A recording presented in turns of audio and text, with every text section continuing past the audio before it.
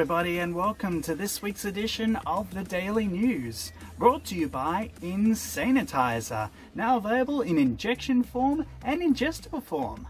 Dramatization. Do not consume, ingest, or inject any disinfectant products. In case of ingestion, consult a mortician, and not your president. My name is Liam, and this is the week's headlines. US President Trump has said, "We're in excellent shape," while healthcare officials disagree, citing the current plague of coronavirus, obesity, and thousands of patients being admitted for injecting disinfectant. Hardware stores are seeing a drastic increase of duct tape bought as markers for social distancing. Reports of shovels, bleach, and bags of lime are also being bought for cleaning and gardening. A driver education program for older drivers has had funding cut off faster than an old driver cutting off peak hour traffic.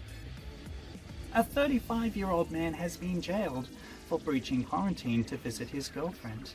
In his initial defense, he stated he was just going to eat out and get some exercise.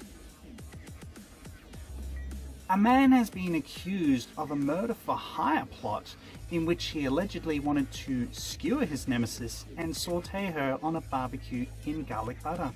He's been dubbed the Tiger King Prawn. A coronavirus hoarder has failed to return $10,000 worth of toilet paper to an Adelaide supermarket. The store manager reportedly told the customer, "You can shove that toilet paper up your ass," with the customer responding, "Yes, that's how toilet paper works." He was not issued a refund. And Victoria Beckham is taking Sydney-based skincare company VB to court over the use of initials. It truly has Victoria bitter.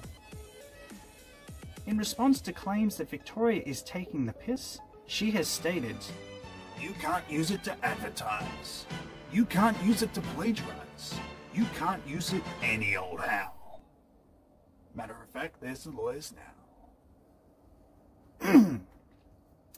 Well, thank you very much for joining us in this week's edition of the Daily News. My name is Liam, and I will see you guys next time.